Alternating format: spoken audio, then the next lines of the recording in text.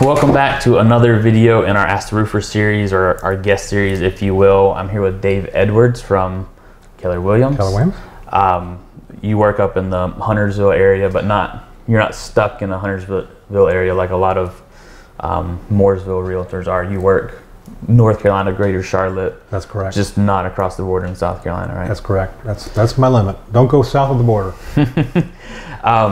Dave is really good at what he does as an agent, especially on buying and selling, because you used to work in construction. You've done a lot of renovation and stuff like that. So you have hands-on practical knowledge of, you know, hey, this is good, this is not, or maybe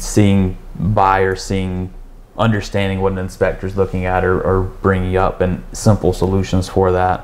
What would you tell someone who's selling their house, and it's not specific to The Point or Mooresville, obviously, but what would you tell someone who's selling their house to have a better opportunity, have a leg up on the houses around them, or just overall be prepared for that process? Well, a seller is sometimes under the assumption that it's a seller's market, and that may very well be, but that doesn't mean that they have carte blanche to just sell it at whatever price in any condition they want. So to eliminate stress, you want to prepare today for the sale tomorrow.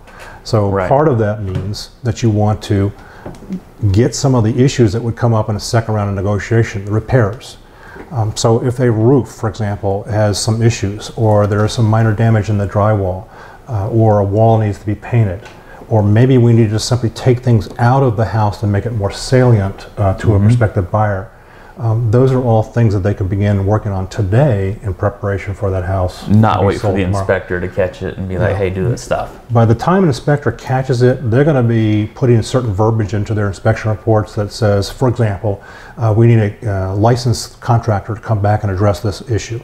Whereas if you know you have the issue today, you could call a handyman out, or you could do the repairs yourself ahead of time and resolve it for minimal money, minimal headache, before you get forced into a situation where you got to say yes or no to a more formal response. Gotcha. We talked a little bit before the video, like we always do. You were talking before, it was a great point. I never thought of it this way, but when you have a potential prospective buyer come in, they're looking at the house kind of as how it relates to them, where someone who lives there has built the house, painted the house, carpeted the house in a way that reflects their own personality. So what can somebody do to combat that, or prepare for more people to come in, kind of prepare for a broad range of people to see their house and actually connect to it? One of the most frequent situations we see are people who are selling their home and they're downsizing, or they're moving on to a larger home. So whatever style that you have as an owner, that is reflected in the personality of the furniture and the color selection, color of carpets, the deer heads on the wall. The deer heads on the wall. And so that may or may not be appealing to all the buyers out there. You want to make it appear as broad as possible to as large an audience of prospective buyers as possible. A clue to pull from is what we call the Pottery Barn look. And what is it that is appealing about Pottery Barn? Well, they're successful because it's simple in design, elements of rustic. We are no longer a formal society, and so formal rooms have less value than they used to have before. So that also has value in terms of the style that you have, the color selection. A lot of warm earthen tones, rustic feel. Gray is a color that I never thought I'd see in homes, but that has become a new warm tone in the houses. Wow. And it's very hot. So a lot of the younger generation coming in to buy a home, that's what they're looking for. And so if you can reverse your perspective a little bit as an owner of a home, to look at it from how a buyer how it might be appealing to a buyer, then you're better served and you can prepare for that. Do you see that hit like different geographic areas, like whereas uptown in condos you'll have like the chic industrial kind of look, and then very much so. outside you see a lot of the warmer earthen. Yeah, it's fun actually to be showing properties in the new condominiums that have been built in downtown, because you got 2-story levels with all everything exposed, and the views of Charlotte are just phenomenal, and that appeals to a certain buyer. Obviously affluent, who has the ability to afford that. You compare that to a more traditional home, perhaps they've got a family and their price point is in the 200s as opposed to the 2 million. All of a sudden, taste can be dramatically different. Yeah, there's 1-bedroom condos there that are much more than my 3-bedroom, 4-bedroom house in the suburbs of Mint Hill. So knowing your client and what they like can help guide you on what you're showing them, and it will help guide your sellers, like, hey, this house or this area, you're going to cater more towards this demographic or another. Right. Yeah. And everybody's unique, and as your parents probably told you, they told me, God gave us 2 ears and 1 mouth. So listen more than you talk, and it starts with listening to the client, whether it's the buyer side or the seller side. Yeah. So for the sellers specifically, knowing their area, who they're going to attract that area, like you said, whether it's families or single people or couples with no children, kind of knowing where they're at geographically and the demographic they'll be reaching can help them prepare how their house looks and feels when you come into it. Obviously not having a mess, and we've talked before with realtors about stagers and just making sure stuff's in the right place, the garage is not trashed, it's cleaned out and ready to see. I frequently employ a stager because it's helpful to have the expertise of a third party in giving that support and zeroing in quickly on the things that can be done. You can take a piece of furniture that you have in this room that may be too much in that room from a spatial standpoint and move it into another room. And by doing that, you've created space in one room and added a chair of value or a piece of furniture of value in another room. It's simple things that they see that as homeowners we've just sort of been living with all of our lives, and we just sort of take for granted where it's placed. Or something even that you wouldn't necessarily see or I wouldn't see because we're experts in our own fields and our own industries, and they again are an expert in their industry, and employing them to come stage that to sell quicker.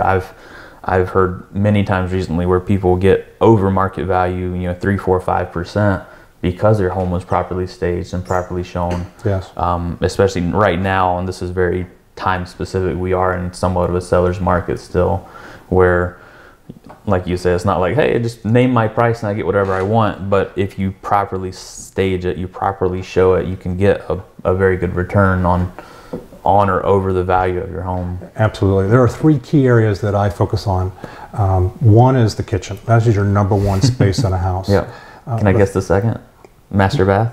Master bath would be number 2. Absolutely. That whole master suite. Yep. And then the third one is a little bit broader, and it's what I call the living spaces or the comfort spaces. So that can actually mean not a living room or a family room. It really means those spaces outside of the house, like a patio, screen porch, fire pit, things that it's a destination within the house to go and relax.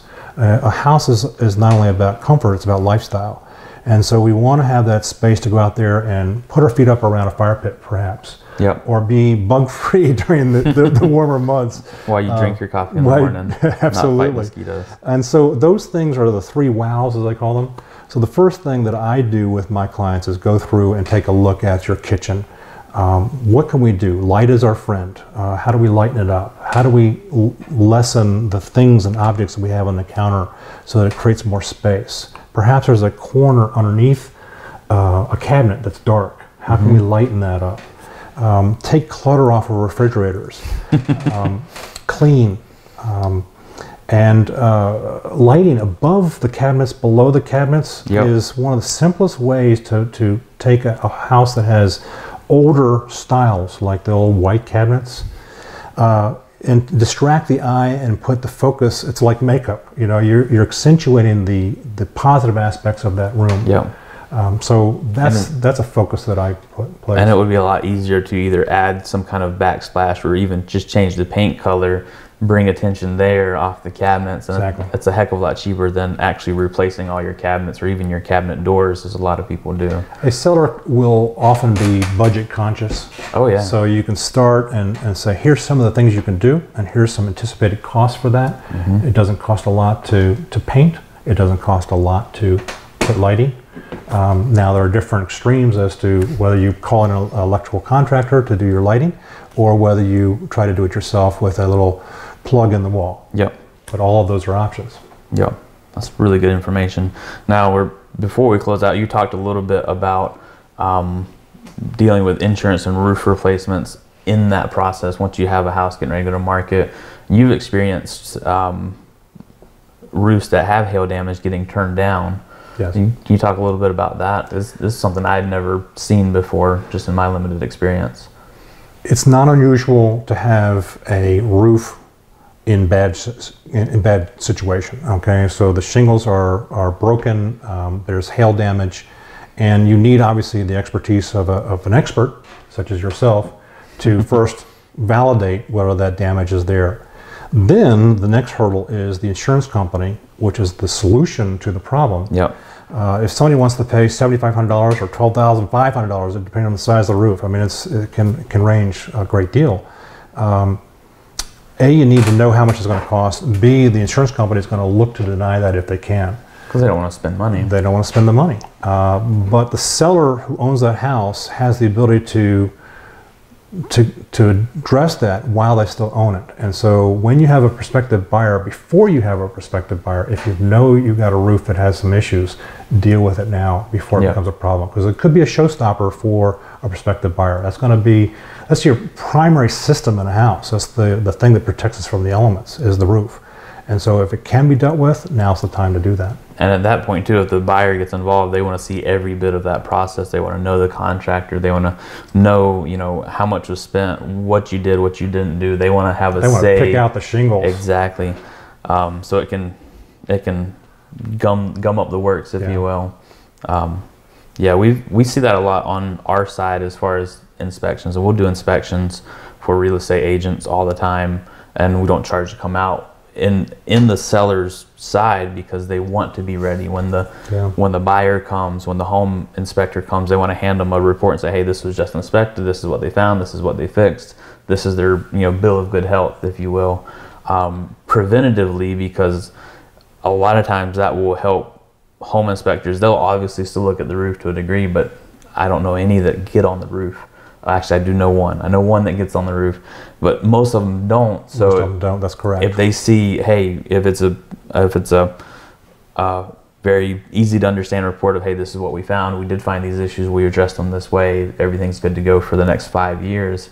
They can obviously do their own quick inspection, but take that as, we're good there. And a buyer can also take that and see, hey, this has already been fixed, and it's not called out to have a roofer come look at the roof, and creates a level of comfort and value for the seller, because it's one less thing they have to deal with. The issues have been addressed, and that's something that can be sold to a prospective buyer. Is that the roof has been inspected, it has been repaired, and that's very reassuring. It's one less worry for a buyer. Great. One more reason to buy the home. Awesome. Well, Dave, thanks for being with us. Well, thank you. We'll get you back again to talk. Thanks for watching again, guys. If you have questions for me or for Dave, and we'll link up your information in the text of the post. If you have questions for either of us, put them in the comments. We'll answer them, or if they're directed towards Dave, he'll answer them as well. So thanks again. Thanks for watching another episode of our Ask the Roofer video series. If you like the content, please like, share, or subscribe here on Facebook or on our YouTube channel, whichever way you prefer to see it. And if you have questions, we'd love to get your input, see what you want to learn about, and do our best to help explain those things to you.